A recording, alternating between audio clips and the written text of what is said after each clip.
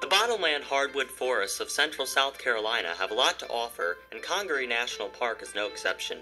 Bordering the Congaree River, which the park is named after, the park resides on a floodplain and is teeming with animals unique to riverside environments.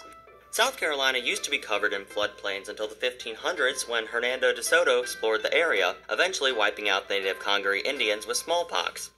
The swamps remained relatively quiet before English settlers started building settlements in 1740.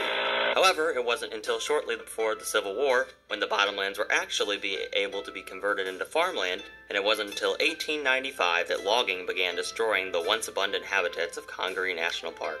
This was short-lived, however, as the operation shut down in 1915. The damage had already been done, though, as what had been over 1 million acres of bottomland forest was decreased to just over 12,000. In 1969, loggers once more sought to exploit the wood in the bottomlands of the Congaree River Basin. However, this time, conservationists insisted that this valuable part of our country be protected from commercialization, and by 1976, Congaree Swamp National Monument was created. The park held this status for 27 years before becoming a national park in 2003.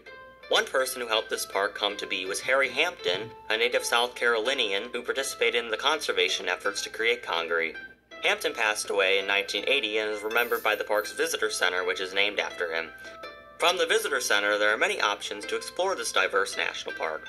One of the popular ways to see a sample of this environment is by walking along the 2.4-mile boardwalk trail, which heads into the Congaree floodplain and offers views of the bald cypress, tupelo, and loblolly pine trees.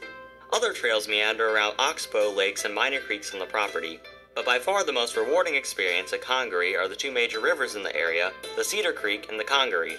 Canoeing and kayaking bring visitors close to wildlife such as the river otter, herons, and egrets, and alligators. If you're staying in South Carolina, consider checking out this wonder-filled national park.